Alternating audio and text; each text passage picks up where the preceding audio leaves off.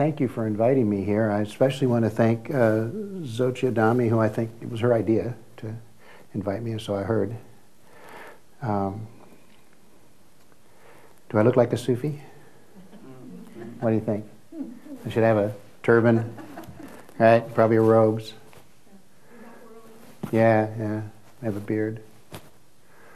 Say cool things. You know, that's the image that people have of Sufism tends to be focused on what is fundamentally a cultural expression of the mystical path, right? Because Sufism is grounded in Persia, and some people say goes back as far as the Egyptian mystery schools and maybe even further back. And it immigrated or moved to India and then came to the West in 1900s, I guess. So what you see as a Sufi, when you're studying Sufism, is a lot of what I think of as cultural expressions of an esoteric path. So that someone who is in Syria is going to express it in a particular way that's applicable to them. Or in Iran now. There's still Sufis in Iran. They're kind of underground, but they're there. And in Egypt, and in India, and Turkey, and now it's in the West. Came here in, the first proponent of Sufism was Hazrat Inayat Khan, who came here in 1910. Was my teacher's father, Pir Vilayat's father. And he was told by his teacher, Abu Hashim Madani, to study the world's religions. Everybody else that was a student of, or a follower of Abu Hashim Madani was Muslim, followed an Islamic path, but not Inayat Khan. He was given direct instruction to learn the world's religions and find a comparative basis to express the Sufi ideal through all paths. And in fact, when he came here and started to teach, most of the references that he used were from Christianity or Judaism. Very few from Islam, because that's what people knew. They didn't know Islam in the United States and in Europe. And what I believe has happened very slowly over the decades, for the last 100 years now, isn't it?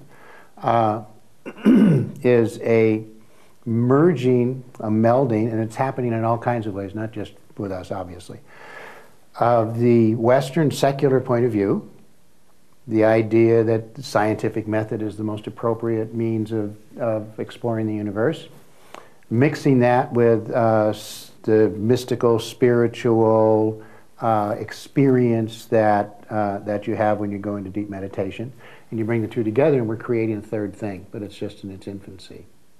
Pir Vilayat often said that we are the midwives of the holistic age. He didn't like New Age. He thought holistic was much better. And what that means to me is that we're right on we're in the birthing process of this merging between the Eastern philosophy and Western scientific method. The Eastern sense of deep inner knowledge and the Western idea that you have to be able to take it apart and look at it, put it back together, take it apart again. Which we're good at, because we wouldn't have the internet if it wasn't for that. I love the internet. So, so when I'm giving one of these talks, what I like to do is just ask you, you can interrupt me at any time and ask questions, because I don't necessarily have a complete format to talk from. What I'd like to do is to ask you, what is it that you believe you are doing to, and you don't have to necessarily answer the question now, it could be rhetorical. What is it that you believe you are doing to enable, encourage this fundamental merging that's now taking place? You know, because, you know, we've tried, gosh, I've been at this for a long time, 35 or 40 years, and I've seen people do all kinds of things to activate their inner life. Often it involves putting on a uniform of some kind, right?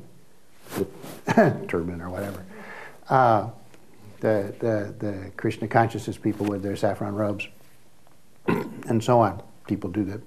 We've tried all that on, right? We've tried to find a way to encourage our own being to adapt to something that's really alien to us.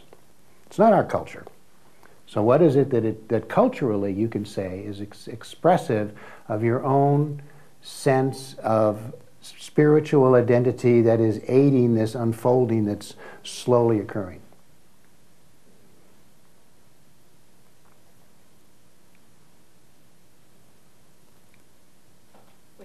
Go ahead. Wait a minute. Let me get the mic. Well, that you're here at the Theosophical Society, I think, for me personally, Theosophy encourages open-minded inquiry. So here we are, inviting you to speak. Right. So that's a start. That's it? Well, okay. That's a start. Okay. Yeah. Okay.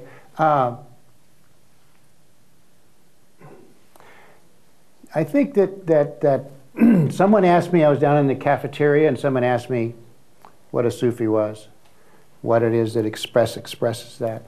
And I said it was two things, which is not so identical to what you're saying.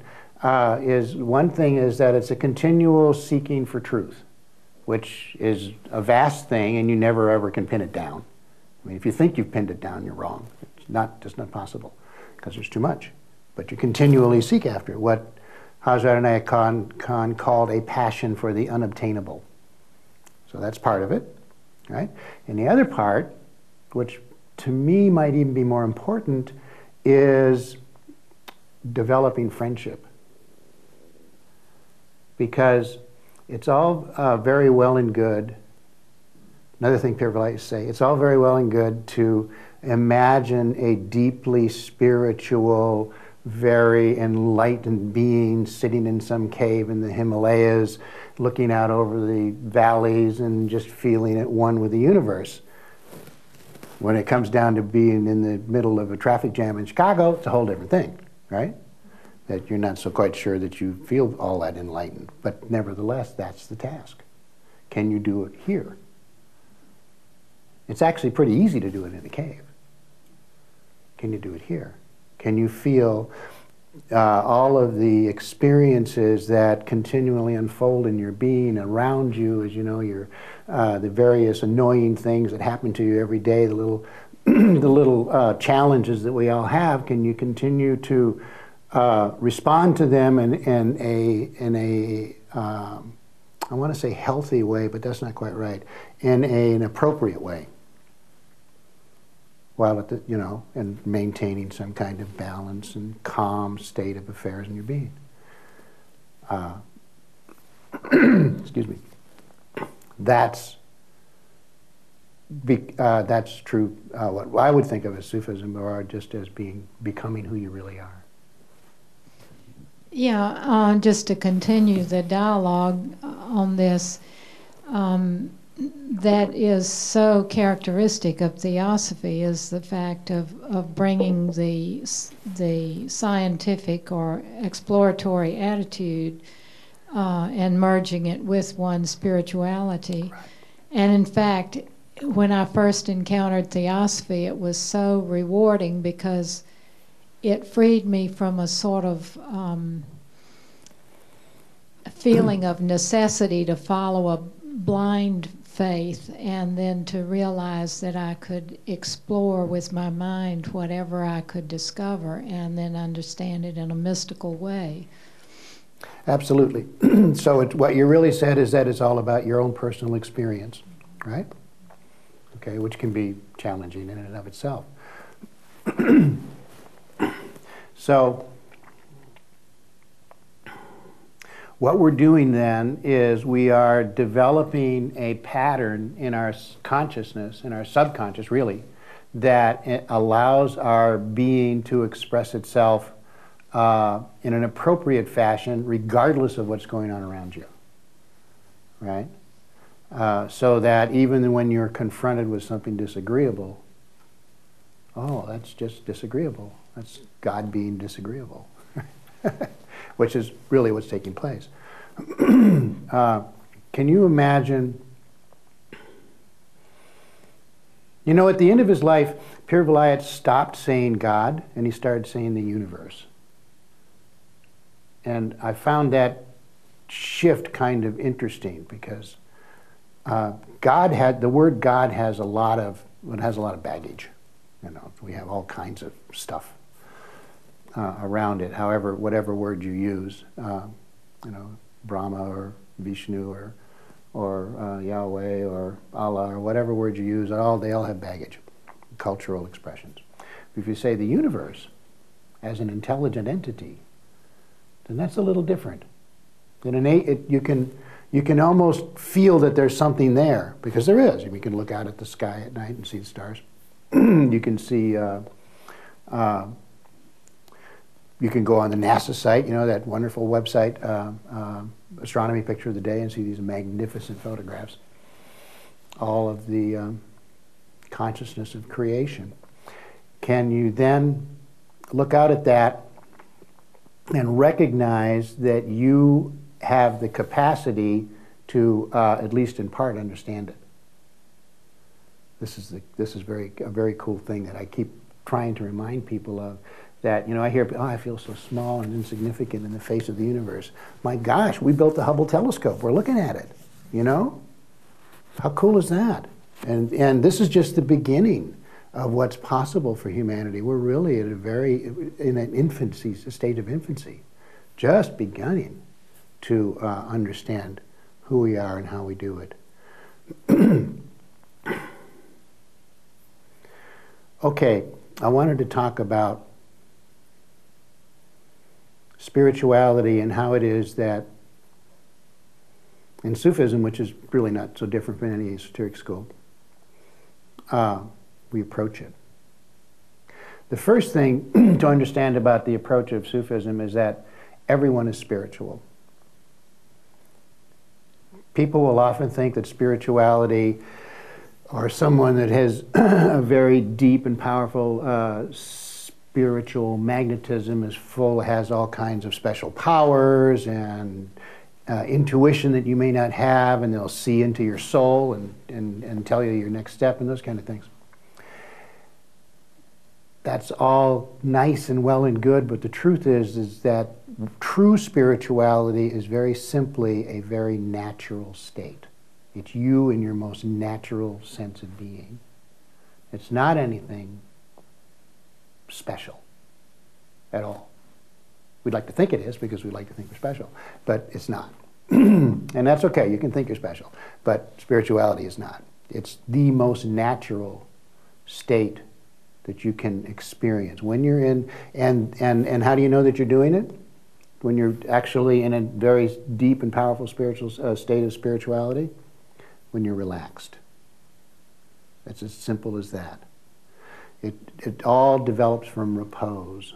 First with the body, and then with the mind, and then with the emotions, ultimately with the spirit. And someone, was it you? Was asked, we were talking about meditation. Oh, it was that young lady. We were talking about meditation and chanting and so on. You know the whole purpose of chanting? Well, it has two purposes. One purpose is when you're chanting a word, supposedly it has a vibratory effect on you. The actual syllables of the, you know, either Sanskrit or Aramaic. And that may or may not be true. I've never been quite sure about that. One thing that is true is it tires your mind out, and you stop thinking. So that's a more accessible goal, to tire your mind out, stop thinking. And then you can begin to relax the emotions.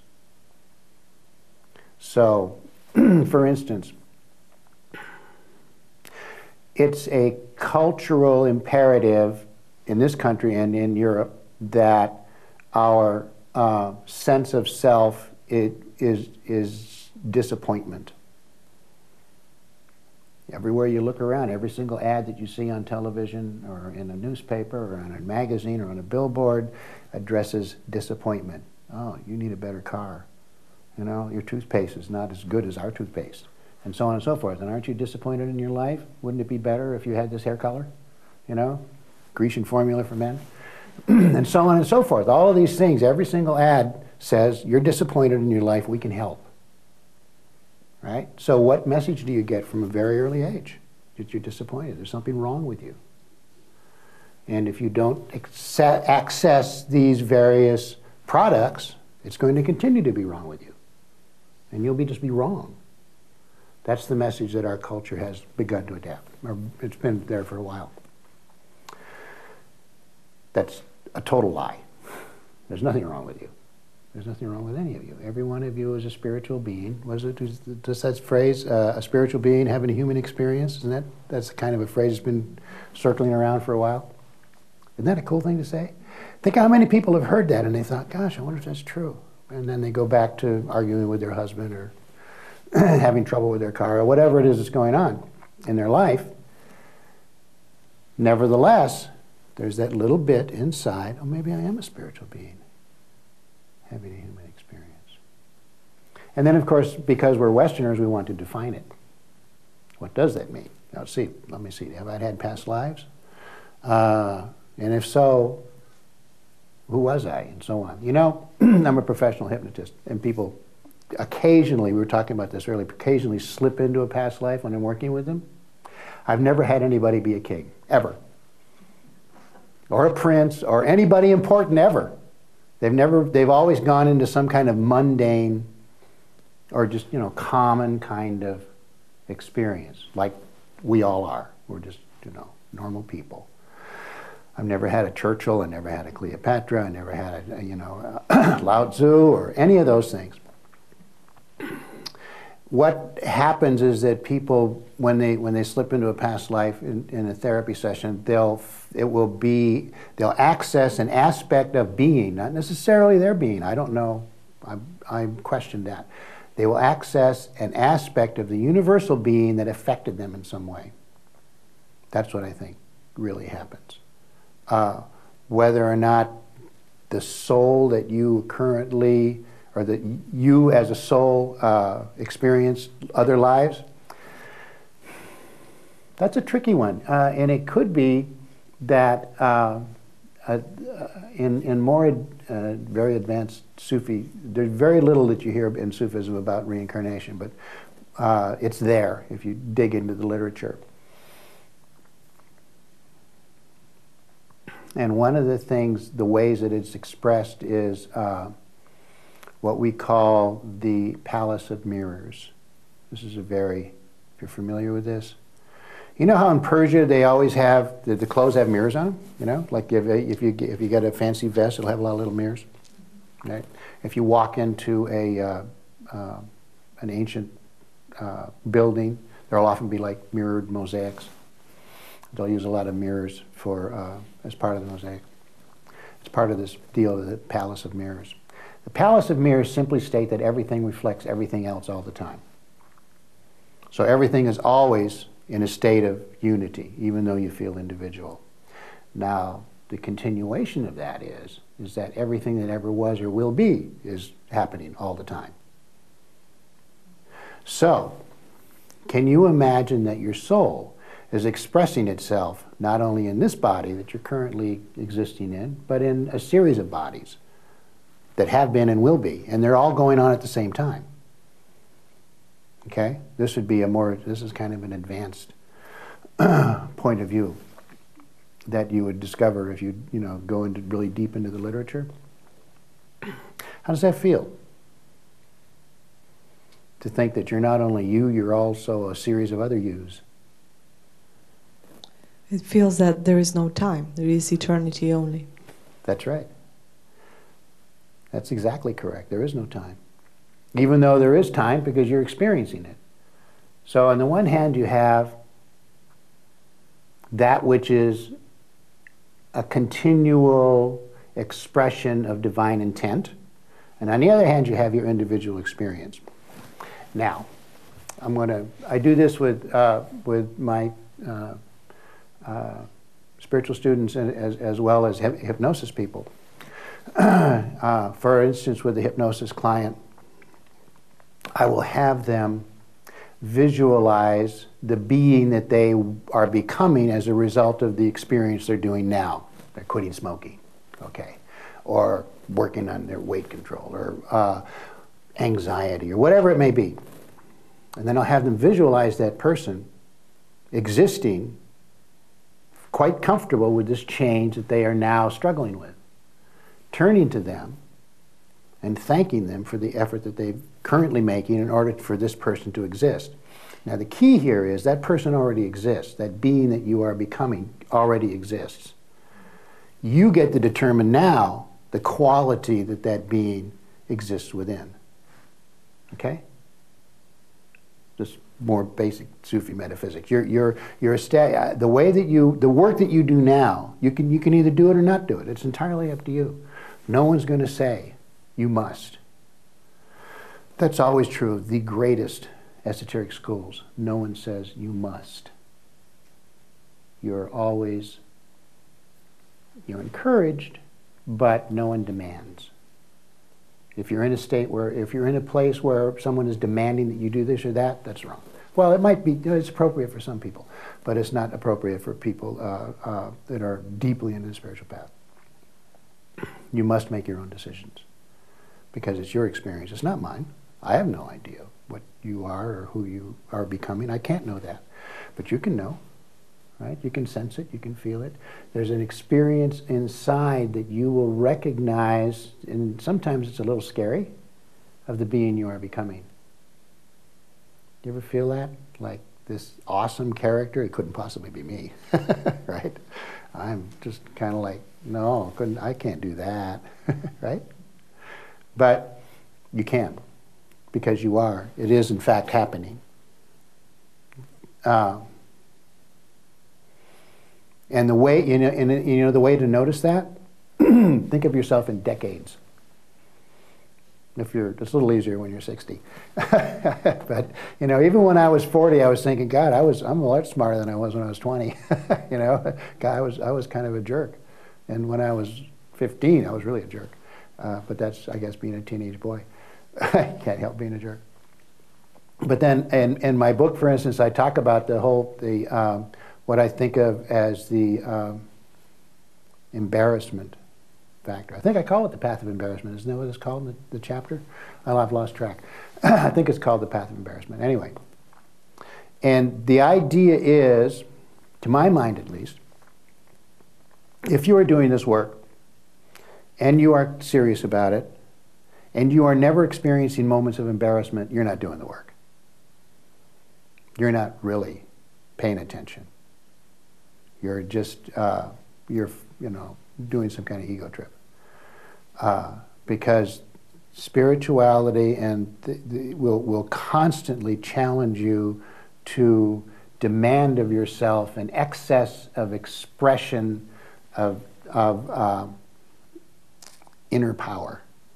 And that's not from an egoistic point of view, not dominance, but power over yourself. Not dominating other people. Although that's a danger, often. You see people do it. So it's a very complicated and challenging world that we're living in right now. Because we're being asked to establish something brand new that's never been done before. And that is this meeting of science and spirit. Pierre Villatte was very excited about it. He used to get all excited about new physics, and my friend, who is a physicist, says he kept getting the science wrong, but it didn't seem to matter because his enthusiasm was so. Do you know who David Bohm was? Right? Him and Pierre Villatte and David Bohm were best friends. And he would get very, very, they were constantly, I used to watch them together, you know, when David Bohm was in New York. And they'd just get so excited to get a chance to actually be in the same room and have a conversation. And his experiments in the holistic universe, I think he's the one that actually coined the word, didn't he? Or the holographic universe, that's it, right? Is exactly the experience of someone in a deep state of, I don't want to say meditation, because it's what meditation leads to, in a deep state of communion. Okay? Remember what I said a little while ago, that it's really about repose, relaxation, relaxing the mind, relaxing the body, relaxing the emotions. There's a point that you can attain when you get, I don't want to say attain, that's not right. It's more that it just happens. When you become utterly relaxed and there's no trace of you left, you're just sitting there, then the universe can recognize you. As long as you're sitting there with your idea of yourself and your insistence on being this or that, the universe has no access. Right? The intelligent universe, or what we call God, it doesn't. But if you can, once you get to a point, and it requires some discipline and practice, it doesn't happen overnight, although it can. That's the trick. But I wouldn't wish that on you.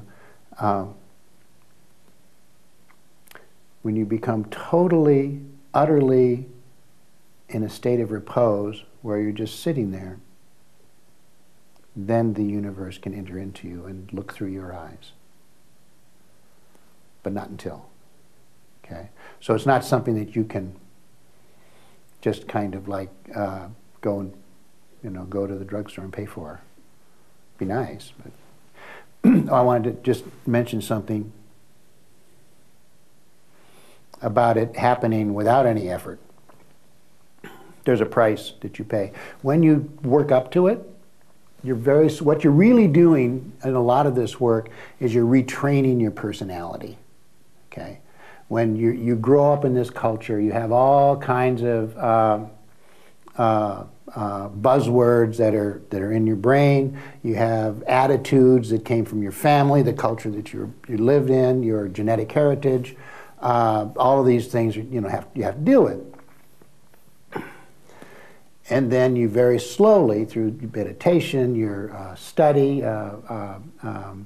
hopefully with some kind of spiritual guidance from somebody who's been at it a little longer, those kind of things, you very slowly retrain your personality to accept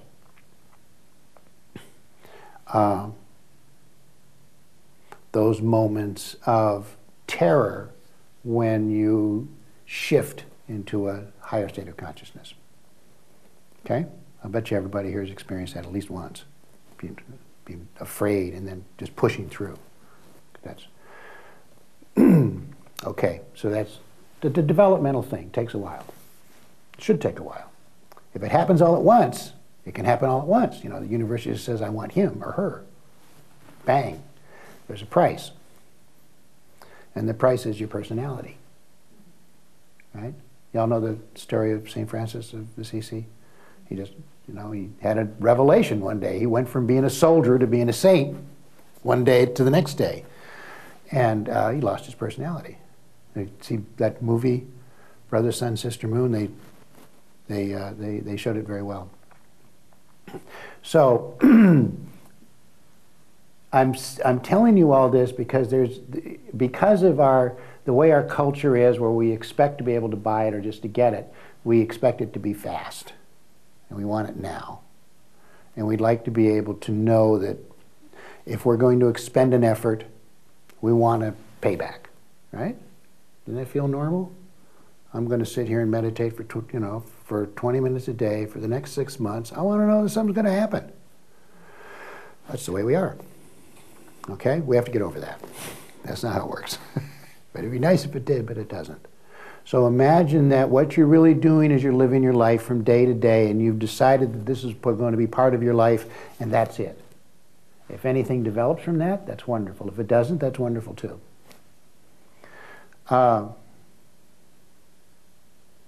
In my book, there's 2 chapters that I devote to someone who was my best friend for many years, Michael Brain, who passed in '99.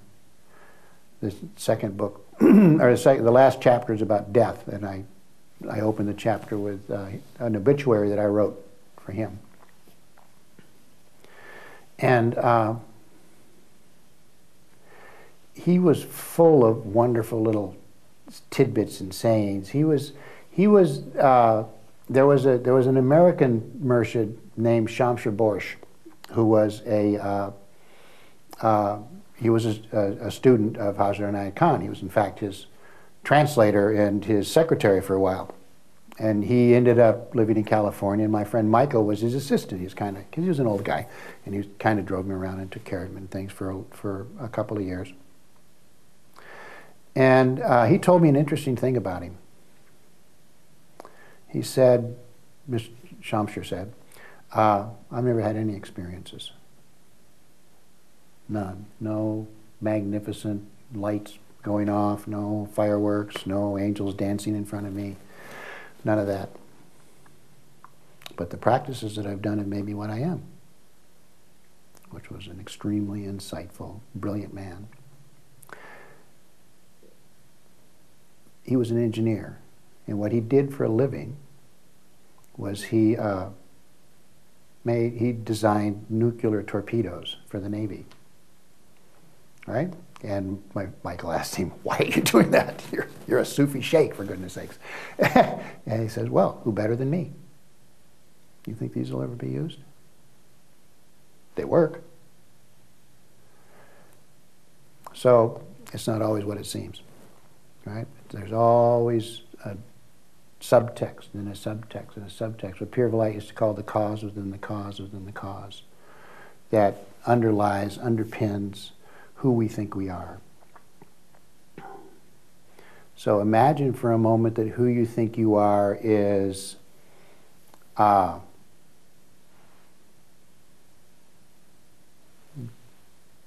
in a state of flux. And that what it is really just kind of a handy thing to hold on to because it's helpful, because you have to get up in the morning and think of that you're somebody, you're something. But the truth is that you're much bigger. One of the things that when you're a spiritual guide, one of the things you hear a lot from people, almost every single person says this at some point to you: what am I going to have to give up? Right? Or, I really don't like this part of myself. When can I get rid of it? Or variations on those 2 themes. And what I always say, I don't know necessarily what other people say, but what I always say to them is, well, you don't actually lose that part or get rid of it. What happens is you get bigger. So that part becomes less important. That's really the key to recognize. It becomes less important. So if you have some kind of issue that just seems all-encompassing, and it is continually pestering you with its insistence on your recognizing it and allowing it to control you, perhaps you can get bigger than it. It's not going to go away. You're not going to forget it. One of the things that every spiritual guide deals with, and I certainly deal with it as a hypnotist, and therapists do, and is serious trauma for somebody. That I submit that pretty much everyone in this room has had some kind of trauma. We all had something. Some very serious. What do you do with that? That's part of the living the life of a human being, is those challenges. So you get bigger than it is. Recognizes, it's a factor in my life, It affects me in very profound ways, but it doesn't affect all of me. I'm bigger than that, I'm more than that. I'm a spiritual being having a human experience, right? Okay. Questions? Comments? Criticisms? No criticisms. You were talking about repose Yes. before, and you and I were talking about before the talk about the differences between the Sufi tradition, which you are a part of, and more mainstream Islam. Mm-hmm. Have you ever had any direct experiences with that sort of disharmony between the two? Oh my gosh. Or and did you or did you not keep repose, or how did that play out in terms of your spiritual? I mean, did I get annoyed? Yeah, that's one way of saying it. Yeah. Probably. I don't like to single out Islam specifically, although it's a factor in, obviously, because Sufism is very closely identified with Islam. But it happens from anybody, no matter their religion. If they think they're more right than anything else, there's nothing you can do with that, right? And my very best friend in the whole world is a Muslim, and besides my wife, that is. It's a woman that lives in Vienna, and we're very close. She's a Muslim, and we've talked about this many times. And she gets very annoyed at the foolishness of assuming that your rightness is better than anyone else's rightness, and I can kill you as a result. I'm perfectly justified in doing that, you see. And that goes across the board, If you read about, and by the way, this is not the first time this has happened, that Islam has had this kind of rise of fundamentalism. It happened again. It happened in the, when did Maimonides live? 12th century? 13th century? 1200 something? Right? During his lifetime. There was a very, very, essentially Wahhabism spread all across North Africa, and the people that were in control, if they didn't, they killed Christians, Muslims, and Jews if they didn't agree, with their particular extremely strict form. And then, of course, there's our own history of the Crusades, right? You know about that? And so on. It just goes on and on and on and on with people continually demanding that somehow they're right. They're not. They're just right as far as they're concerned. And that's fine, but when you impose it on someone else, that's not so good. Another question?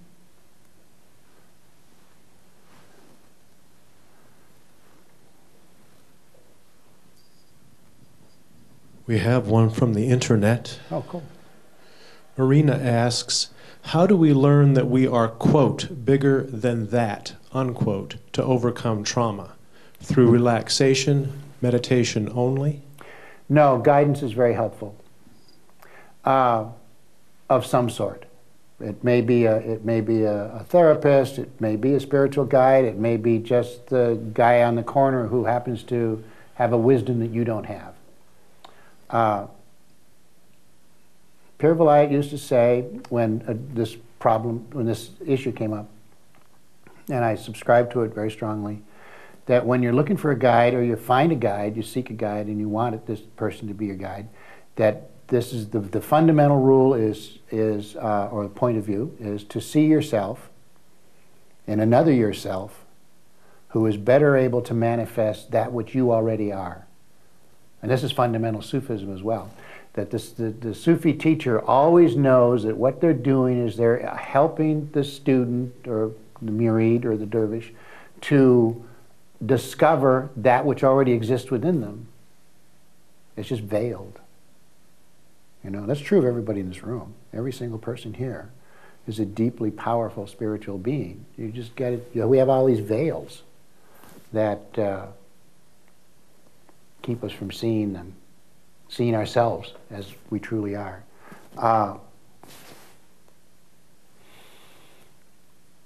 Imagining that it is so is a beginning. to allow yourself to have the courage to unveil it is the path to follow. There are three factors that are necessary following a spiritual path. You cannot get away without these three factors. One is courage, I already mentioned. One is discipline, actually doing it, right? Doing the practices, or whatever it is that is recommended to you. And the third one is patience. Letting it happen in its own time. Do not think you could push this process, because you cannot. You can encourage it.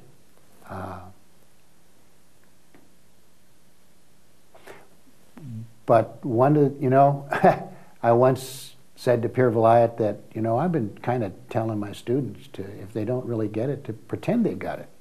And he got very angry at me. He really that's the one time he really raked me over the coals. For, don't you ever tell anybody that. It's not about pretense, it's about actual experience. So you have to be careful to, because our imaginations are so capable of creating all kinds of stuff, right? But the truth, the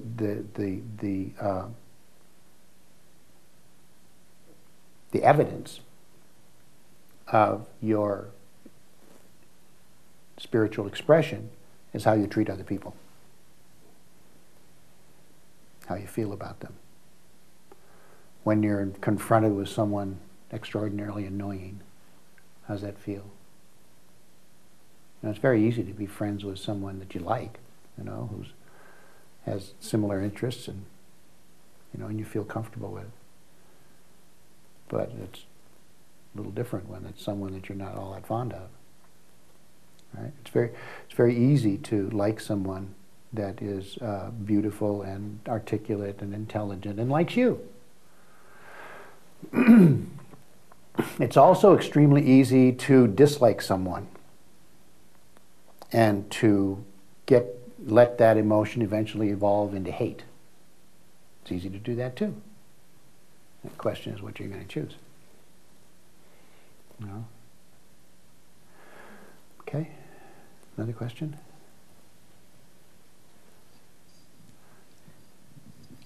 You talked about repetition of a phrase or some discipline like that would be useful in spiritual practice. Is that called dhikr? Is that the right word? Right, dhikr. Okay. And I understand that can be vocalized or silent. Right. Is that correct? What are Sufis reciting when they're doing this? Everybody's different. Every single person gets different practices. It's all, geared to that individual. There are also practices that are common, like the most common is La ilaha illallah, which is nothing exists except God, which is basic statement in the Quran. It's also one of those statements that becomes takes a lot of thought. What are you saying? Nothing exists except God, and here I am as an individual person making this statement. How it's kind of like arrogant, isn't it? So you work on that. It becomes, and but most people have their own practices that are assigned to them by their guide. And is the purpose to? It sounded like what you were mentioning before, that the purpose was to make the mind essentially blank out. That's one of the purposes. It's twofold, really. One is the getting the mind to be bored, exactly. And I'll tell you about my own experience in that regard. And the other is that these practices actually do have an effect on you. Here's the caution: you should never ever do a practice that you assign to yourself. Ever, because it's like a doctor should never administer to himself. It's the same thing, exactly the same thing, because you're not going to be detached enough to say, okay, this is what you should do. That said, the practices have an effect in a couple of ways. One is the vibration of the syllables, the actual words themselves, the sounds that you're making. The other is what the word represents in terms of the divine attributes, divine intent. And the third, and maybe the more important part of this, is how your intent in repeating the phrase or the word, whatever it is. For instance, there's a very common practice of Yahai Yahak. Hai is life, and Hak is truth. So what if you're going Yahai Yahak, Yahai Yahak, Yahai Yahak, imagine what you're saying there. You're thinking, I'm expressing life itself, and I'm definitely expressing the truth. And you suppose that's going to have an effect on your being? Probably be embarrassing, huh? Yeah. Should be, if that happens, if you start experiencing the truth. Okay? What does Sufism say about the place of the woman in society? Oh gosh. That's the first time I've had that question. But thank you for asking.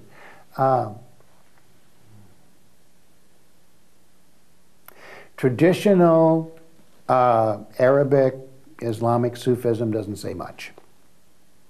There's a couple of female saints in the pantheon. Rabia al-Alawi is probably the most famous.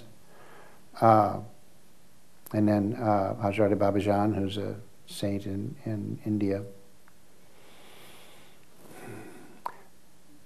But it's always been well known, because it's cultural, of course. In Islamic countries, there's a separation. Not in our order. The order I belong to, it's totally mixed. It's always been well known that in these Sufi orders, the traditional Sufi orders going back centuries, the sheikh, the man, took care of the men, and his wife, generally his chief wife, if he had more than one, saw to the women. And there was, that's the way it was done. Because culturally they couldn't come together. They just couldn't. It's just not possible. But they knew that there was equality. Okay? Does that answer your question? Now, of course, things are changing because I read a lot of history. And one of my favorite historians is Will Durant. And his, if you know who he is, wrote the 11-volume History of Civilization, and his wife, William Ariel Durant. And his basic statement about the female role in history is that they've always been chattel until now. We like to think that somehow primitive cultures weren't subject to that. The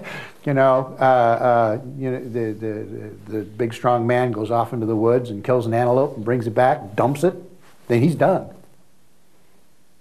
It was the women that did all the rest of the work, right? So that's always been the case until now.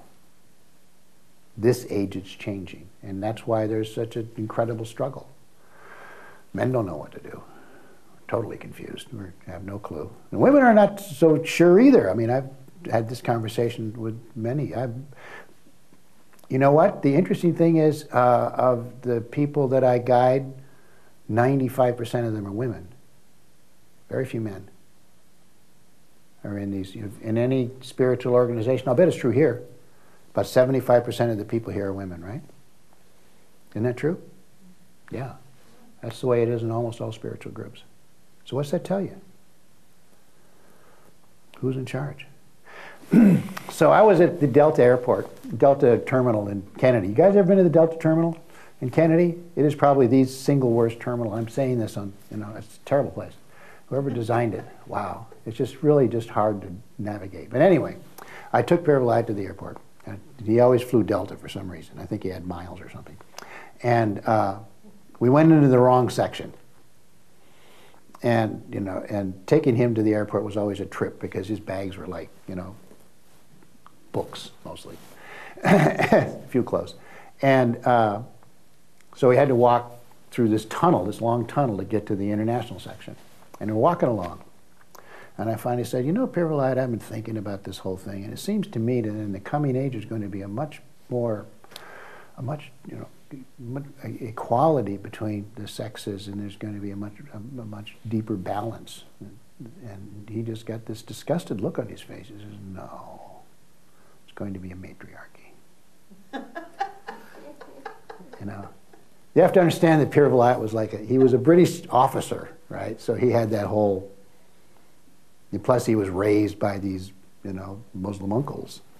So, you know, he had that, but he, you know, so for him to admit that, to say that was, you know, pretty profound, I thought.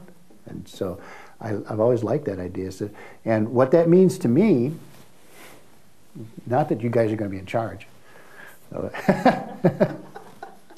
What it means to me is that what we're doing in this new age, this holistic, or the holistic age that's unfolding, right, as a result of the combination of spiritual and secular, we're creating a horizontal experience of life rather than vertical. Okay? It's been vertical, you know, patriarchy for forever. I'm in charge and do what I say. I'm the boss. I'm the man of the house, all that nonsense. And what's unfolding now is a much more horizontal way of, that's why men are so confused. They don't know how to do that, right? You know, we're used to pecking order. You know, do you know why people recite sports scores? So they can, you know, I know more scores than you do, right? Pecking order, right? In any given group. That's what we do as human beings. We just do it. And women don't necessarily do that. I suppose some women do. I know, I've heard women recite sports scores. But mostly you don't, right? And so it's a matter of getting used to this way of feeling that it's okay for other individuals to have their opinions. Okay, that's enough said about that. Another question? I have another question. Okay. In your book, you talk about solitary retreat you once went on. Yeah. You go into a little bit of depth on that. My question is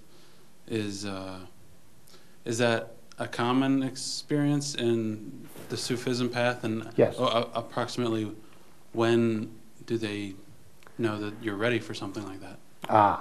Okay. That's about 4 questions. Oh. Let's see how I can do. Thank you for bringing up the retreat, because I wanted to mention something about it, about doing practices. Generally, when I have a new murid student, I will just kind of feel how comfortable they are with the idea. They'll do a 2 or 3 day retreat by yourself. And almost everyone says, by myself? Nobody around? And it's a matter of training yourself to do it. So traditionally, the way it works is you do 2 or 3 days initially, and you do 3 or 4 of those, maybe 6 months apart. And then when it seems like you're ready to do it, you do a couple of 6-day retreats by yourself in a room. You're taken care of, understand.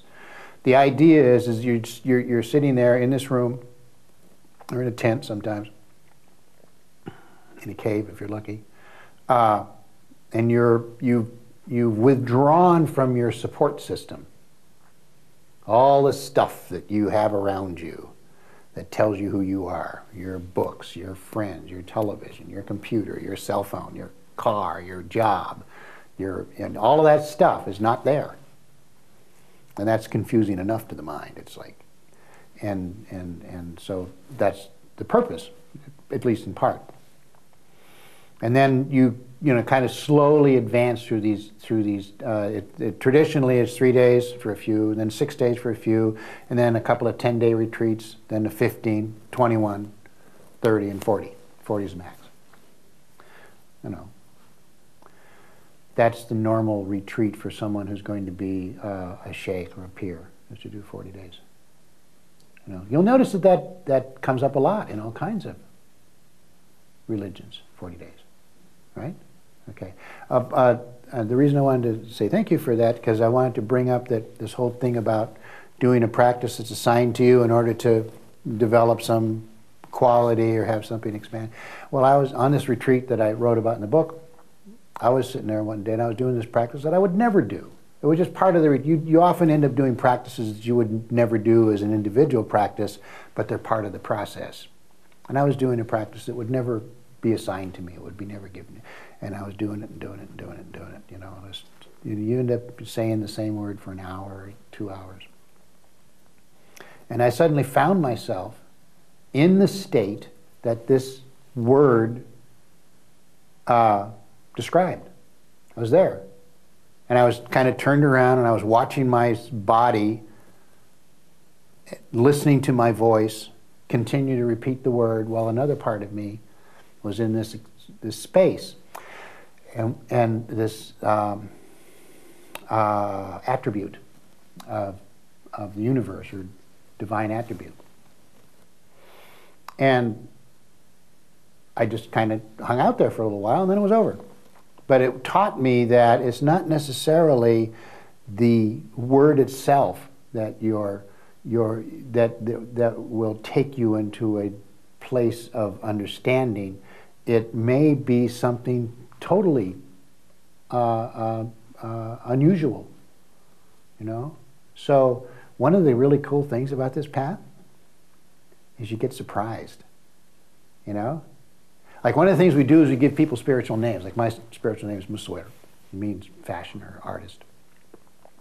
Activation of attributes, not attributes, activation of stuff, right? Things. Like this is an example of Musawir. Somebody made this.